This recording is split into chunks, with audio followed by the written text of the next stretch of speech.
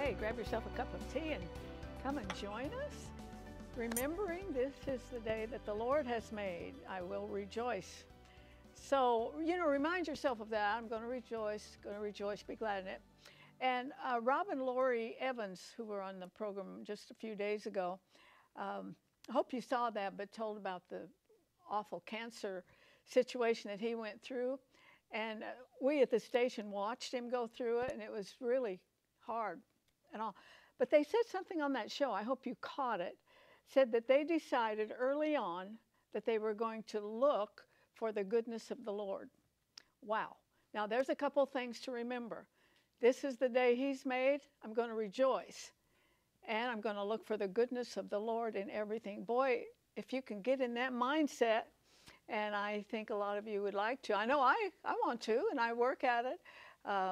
Something really that could change your life forever and for the good. So think about that. My guest today is a return guest, Candy Gibbs, and what a wonderful privilege to have her come back. She has a pregnancy center, and we'll talk a little bit about that, introduce you to it. But mostly we want to talk about this brand new book called Release. And you know what? That is talking about when those kids leave home. That's tough. A lot of you know. I've done it, and a lot of you that are watching, you have. But also, this book will help you do the things you need to do before you release them. Do you ever have kind of mother's guilt and you wish you could do a few things over? Probably so. She has written a really good book because she sent her children out, launched them out. And it's a book whose time has come for sure. And I'm going to join Stephanie. We're going to make a Southern coleslaw. Now, let me tell you something. There's no in-between on coleslaw. It's really good or it's horrible. There's nothing in between. So we'll put this together. I'll taste it and let you know for sure.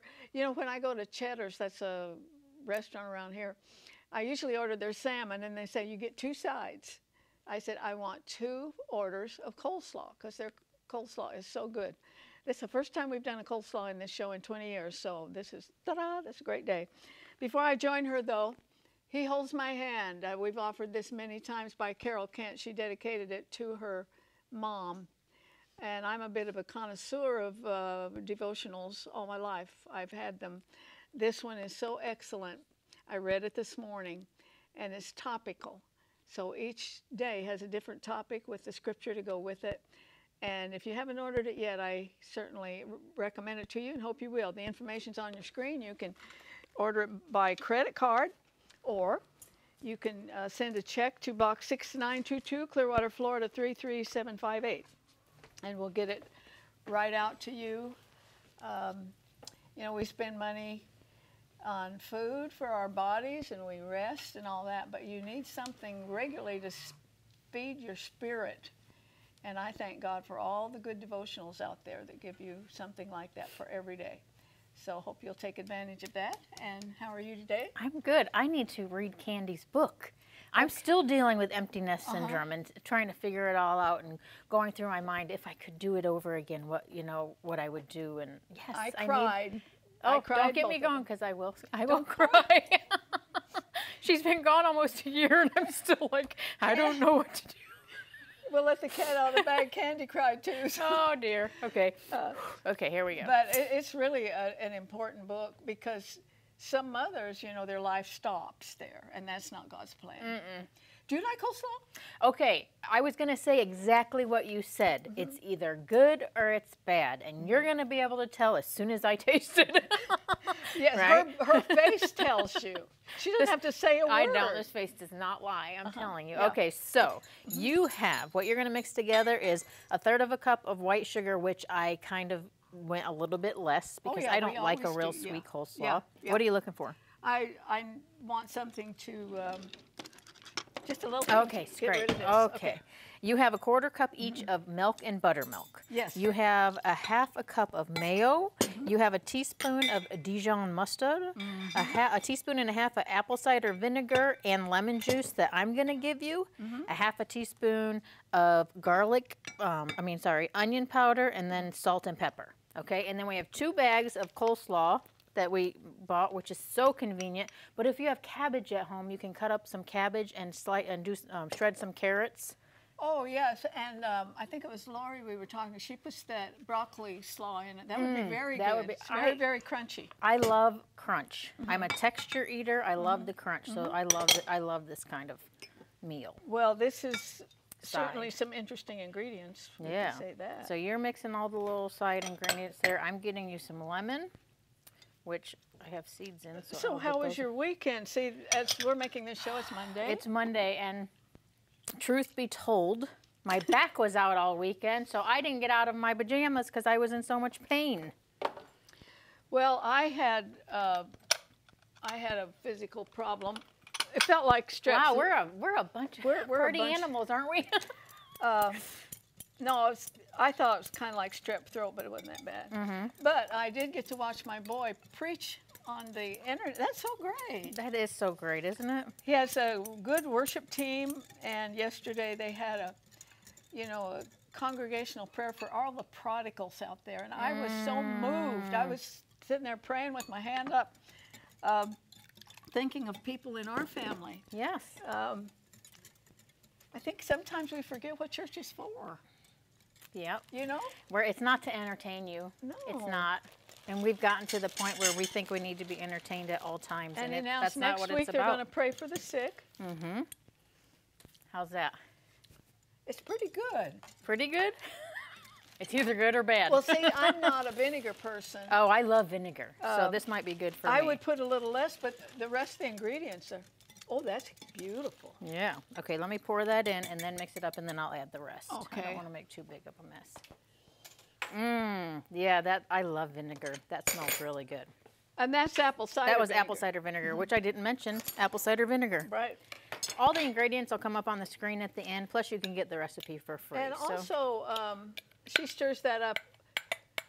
It needs to kind of hang out a little bit. But, oh, yeah, put this in the refrigerator and let all the flavors marry. But we're going to taste it. Yes, we are. So that we can...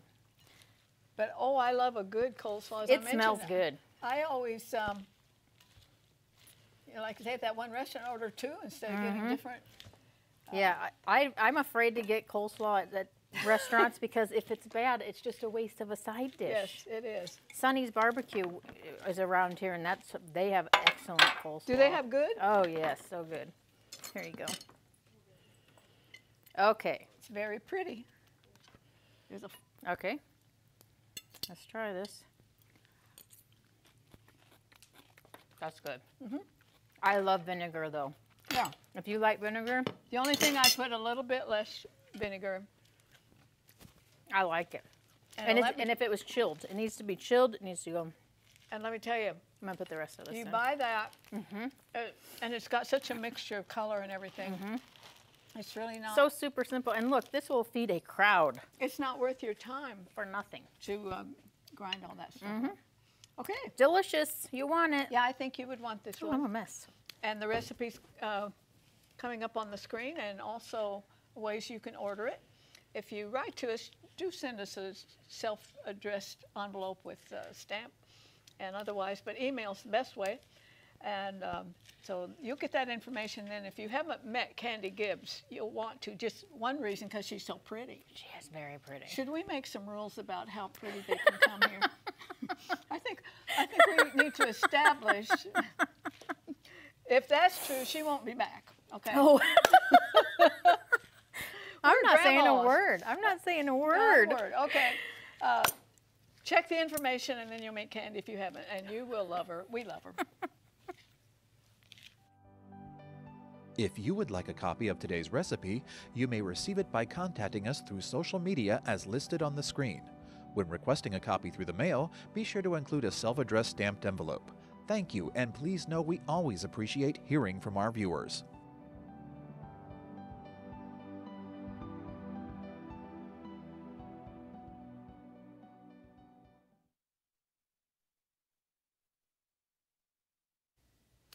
I'm so pleased to have Candy Gibbs back on Homekeepers, and she's from Texas, and when she begins to talk, you'll know it. Yes, we will. My husband and I were evangelists, and we drove through Amarillo a lot. I guess it was just kind of on the way to a lot of churches. Places. Yes, it's on I-40, so a lot of people have been through Amarillo. Not a lot of people hang out for a long time. Yeah, that's right. Yeah. Have you been there all your life? I've been there all my life. Well, you know it well. Yes, it's a great place. Just for a couple minutes, I want to talk about your ministry. We call them pregnancy centers, right? Yes. And you're there to save lives and help women through difficult times. How long have you been doing this?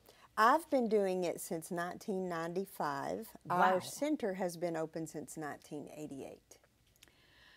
Wow, I wonder if you hold a record on that. Well, I know we are one of the first, and we are actually one of the largest in the country. An average pregnancy center across the country will see about 80 clients every month. We have 3 satellites, and we have just added our 4th, and we see about 1,500 people every month. Wow. Yes. How do you explain that except the blessing of God? It is the blessing of Huge. God. It is the blessing of God, and it is the most beautiful ministry because it is an opportunity for us to minister to widows and orphans in a very real sense. But it also is an opportunity to share Christ. You mentioned that you guys were evangelists, and pregnancy centers across this country share the gospel every day. Yes. They deserve your prayers and your support, that's for sure. On a percentage scale, you might not even know, but how many after going through what you offer would have an abortion? It would be a very small percentage. I can tell you that a miraculous thing that happened in the pro-life movement was when pregnancy centers began to offer sonograms. Yes. Because when a mom can see, you know, when I'm sitting in a room with a stranger and I have a positive pregnancy test, I have a problem and I'm willing to do anything to escape it. But if they will make that short trip down the hall to that sonogram room, and they have a sonogram and they see that that is not a blob of tissue, it is a baby, and that baby will suck its thumb and dance across that screen, almost always they will be willing to consider something else. And so statistically, if a girl has a sonogram, about 98% of the time she'll change her mind and carry the baby. Yes, and the sonograms now. Oh, my I saw one goodness. of my next great-grandchild who will be here in a few days.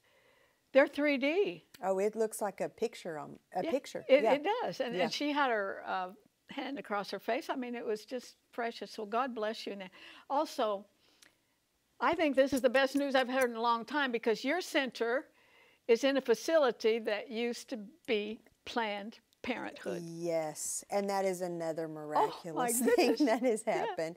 You know, something that I think is so interesting is pregnancy centers are run off of private, local donors and churches that support them. Yes. So very small budgets compared to Planned Parenthood, who is gaining money from the girls who come in, but also government supported. From the government. Yes. And President Trump cut that out. Yes, he did, and I am very thankful for that.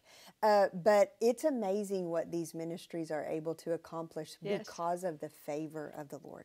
So yes, our organization in 2016 purchased the building that was Planned Parenthood, and it's phenomenal. Don't We you see think about God smiled? 700 girls every month in that building, that and one. it is proclaiming life and hope. Yes, and it used to be a death chamber. It did, yes.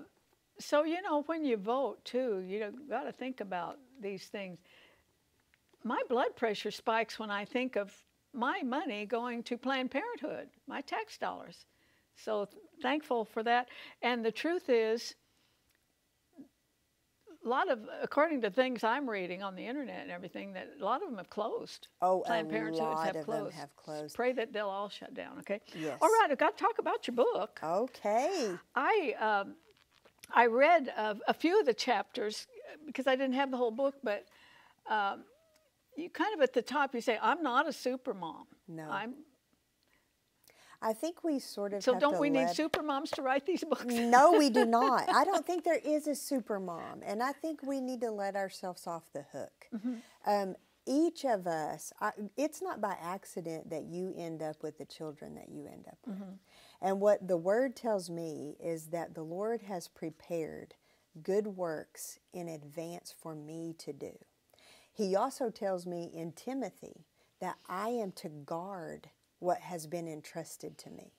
And my 3 kiddos have been entrusted to me. And so I don't have to be great at everything.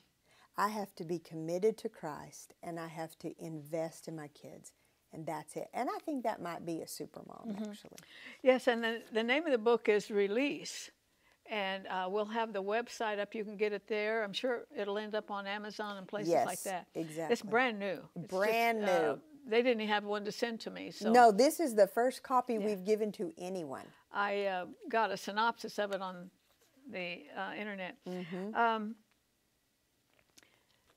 How would you define a super mom if you're not one? If I'm not one. I think that a super mom is just someone who is intentional and committed to investing in their kids and communicating what it means to serve the Lord. And in our book Release, it really is about the relationship between moms and sons. And I think it's interesting. I know you have a son and a daughter, and I have 2 sons and a daughter. And it is a different relationship, moms and their sons. And preparing to, first of all, you're raising this young man to follow the Lord, to listen to his voice, then to give direction and sort of correct along the way. But the goal is to launch that arrow into the direction that the Lord has called him to go, and then to actually follow through and release. So the book is really about moms and sons, and I really enjoyed visiting with other moms about their relationship with their boys along the way too. Yes, and I have 4 great-grandsons and 3 grandsons, and it is... I know there's something kind of special about little boys. We got a lot of them in our family, but also your boys had a strong father as well. Oh man, they did, and really, it definitely is a pair. Takes both of us. Both dads and moms contribute specific things into the lives of their children. So it is definitely a team effort. And my husband Brian has been pivotal in parenting our kids and in the things that we talk about in the book. What do you say about the difference in raising sons and a daughter? You know, it's funny because to me it was one really pronounced difference is that girls are highly emotional. And they can be extremely emotional, crying, and have no idea why. I mean, I would beg, please, Maddie, what is wrong? And she would say, I don't know what is wrong. But boys aren't like that. Boys know. I'm either sad, I'm hungry, or I'm angry, and I know exactly why. So they're a little more black and white. But the other interesting thing about those boys is they will talk much more openly if they're busy. So we can sit across the table from our daughters and talk for hours. But if you want to have a serious conversation with a young man, you need to get active and go for a walk around the block or go throw that baseball in the front yard, because if he's distracted by an activity, he'll be a little more open with you. Oh, that's interesting for sure. I found that boys navigate with a lot fewer words. Oh, yes. And sometimes you have to draw things out of them. Oh, Did you ever learn how to do that? Well, you know, it's interesting that you bring that up, because on average, women use 21,000 words a day compared to 7 for men. So it's exactly true. They use very few words. My boys are thoughtful about what they're going to say, but they use few words to describe it. So I think the best way to draw it out is really to get out and get active with them, and don't make them feel awkward to just kind of sit down and have a long conversation.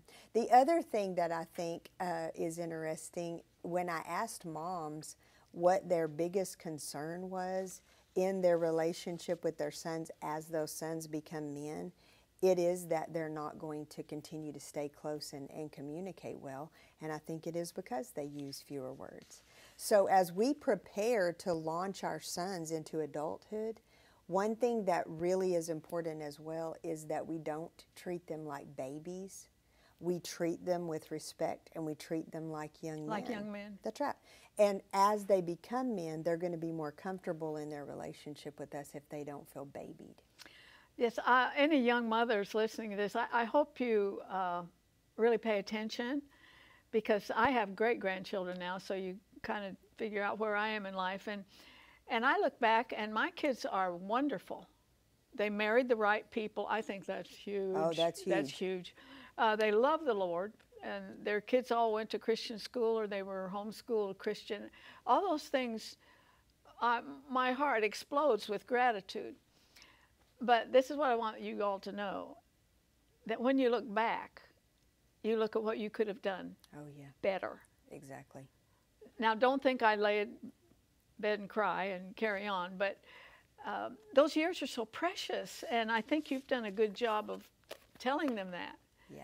Don't let them slide by. No. And don't let other things, and I was always in the ministry, and it's so easy to put that ministry out there. But there's nothing more important than your family. There's no church, there's no group, anything that's more important than that. And the time is fleeting. Yes. When you have those babies and you bring them home, 18, 19, 20 years seems like it's going to be forever. And you don't turn around twice before you're taking them to school or they're getting married. And so don't take any of it for granted. Even the difficult days when the milk gets spilled or the dog isn't fed, all of those, the good, the bad, it all makes for a beautiful story, but it doesn't take long to write it. So be on purpose. Right. I saw something, I think it was on the internet, where it was kind of a cartoon appearing, where a little kid had spilt some milk, and the message was, it's easy to wipe up milk, but a broken spirit. Don't scream at a kid for doing spilt something milk. simple. That's right. Okay, you had no boys in your family growing up? No, I just have one sister. You had no experience? No, I had no experience. And when Brian and I married, he had Tanner, my oldest son, from a previous marriage, and Tanner was 5. And he didn't know what to do with me, and I didn't know what to do with him, but we learned a lot. I mean, and you're a bride. Oh my gosh. And so I learned really, I jumped into the deep end with that little 5-year-old boy, but I adore him. His personality is very different from my firstborn son, Jake, but they have been a delight. And the relationship between moms and sons is very, very precious. It is. If you just joined us, my guest is Candy Gibbs. The name of the book is Release. Website will be on the screen. You can get it there. And she starts out the book saying, I'm not a super mom, and that's just the kind of person that should write a book. Oh, I think so. Thank you. Okay, you write in there, we're afraid of our children. I am amazed how often, as an executive director of the Pregnancy Center, we work with families and moms every day. And you would be surprised how many parents parent out of a fear of their child's response. So, for example, a mom or a dad might know that the best thing to do is to take away that cell phone. But they don't do it out of fear of what their child is going to do. Yeah. Well, that's blackmail. It is. And you should right. not be blackmailed by your child. You're parenting based on what the Lord is directing you to do for your family. And you shouldn't be governed or blackmailed by how that kiddo might respond. Yes, don't forget. Don't be afraid of your children. No. They're just not going to like you at times. That's right, and that's okay. And that's fine. Yeah. Okay, we're going to run out of time, but do not parent on how you think they're going to respond. That's right. And that's the fear thing. That's the fear thing, and also don't parent based off of what your friend or your neighbor is doing. Parenting is a form of worship. You are doing what the Lord is convicting you to do for your family. It doesn't matter what everyone else is doing. So don't be afraid and don't feel pressured by your friends, because this is your one chance with these kiddos, and it goes by fast. That's right, and the most important thing you'll ever do. And don't worry about what others think. No. Or don't worry about messing up. That's right. You have been equipped. The Lord has called you, equipped you to raise overcomers, not just kids that eat by these teenage years and barely make it out alive, but you are raising kids with influence and impact. And they're not supposed to be influenced by their peers. They're supposed to be doing the influence. So I am all for aggressive, fearless parenting.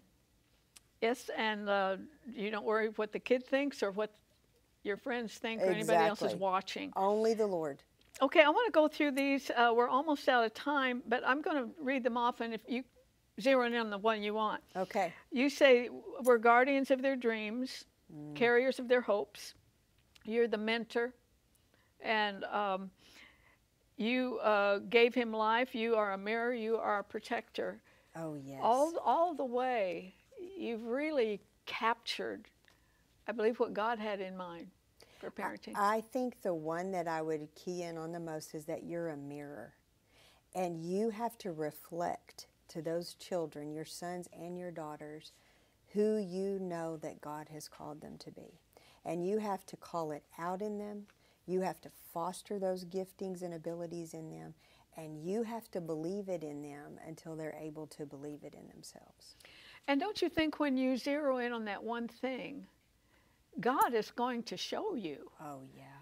That, I think that would be an easy part of knowing if you are depending on the Lord at all. Oh, my goodness. At all. Yes. That he's going to show you things about that child that no one else would ever know. Exactly, exactly. And you have to begin to present it to your children and encourage that in them, yes. Now you make me want to do my parenting all over again. You did a great job. But really, this is what Homekeepers is all about. This is what this program is all about. And I'm so thankful for a guest like this who will write a book like this that could be a real blessing to you. And grandmothers, buy them for those children and your granddaughters who are getting married or having babies. We need to impart all this wonderful information, send it on to the next generation. Please join me next time, remembering there's no higher calling than that of a homekeeper. None. God bless you. If you should miss a Homekeepers program, you can catch up by going to www.ctnonline.com. Click on CTN Programs and then on Homekeepers.